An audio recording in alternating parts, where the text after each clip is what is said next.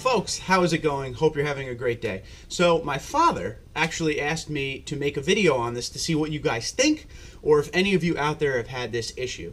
To catch everyone up, my father owns a 2018 Toyota Tundra limited double cab 4x4.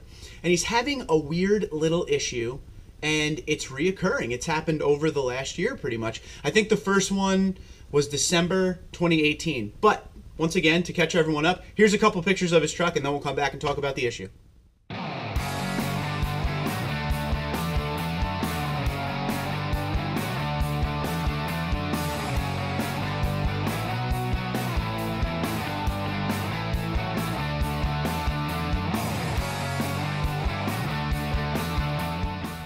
All right, so what you're seeing right now is the issue that he went in for on 12/13/2018. And it has to do with the tire pressure sensor and corrosion.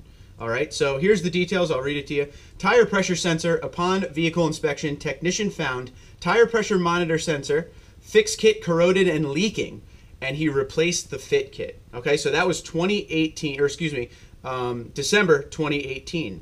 Now, if we move on down the road a little bit, we got another one from July 6th, 2019. And once again, it's the TPMS system concern. Customer states the driver's side rear tire is leaking from sensor. Check and advise upon vehicle inspection, technician found. Fit kit corroded and leaking. Technician removed and replaced fit kit for the tire pressure sensor, left rear. So there you go. Those are two right there. So today, he was actually in there again for the same issue. But here is the kicker. It's on 3 different tires.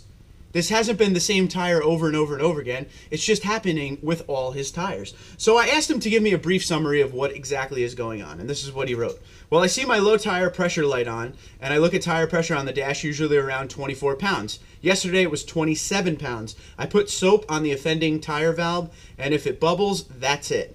And they said at Toyota that it's corroding, so that makes 3. So that's why he wanted me to make a video for you guys to see what was going on. The first time it happened, I believe it was a rear tire, and he tows his boat and he backs it into the water. So maybe the tires got in the water a little bit, and that's what happened. Some people might say it's because you live close to the ocean and things rust really quick and corrode really quick around here, but I haven't had this issue. I've never actually heard of this issue on a Tundra.